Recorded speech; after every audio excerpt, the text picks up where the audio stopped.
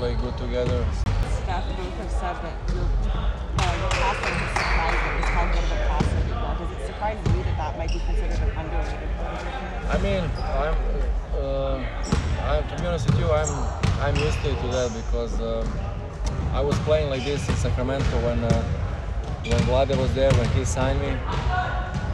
Unfortunately, you know, when he was gone, you know, they start to rebuild.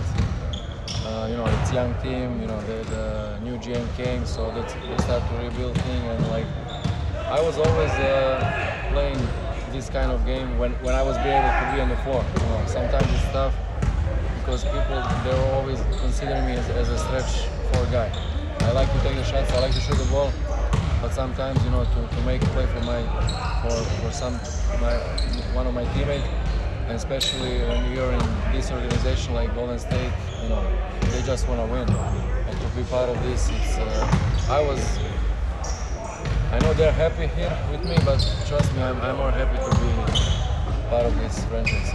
I've asked Draymond this before, and I've also asked Nicole and Rich this. Just what goes into being a really elite passer? Is it something that you can learn? Is it just a natural instinct? I mean, probably it's natural because we have I mean, I started to play basketball when I was 7, so we weren't that athletic, but like fundamentals in the early phase of our age is very important. We have like a lot of good coaches, you know, to develop young guys, and I mean, we gotta do something if we're not athletic, either shoot or like passing ability.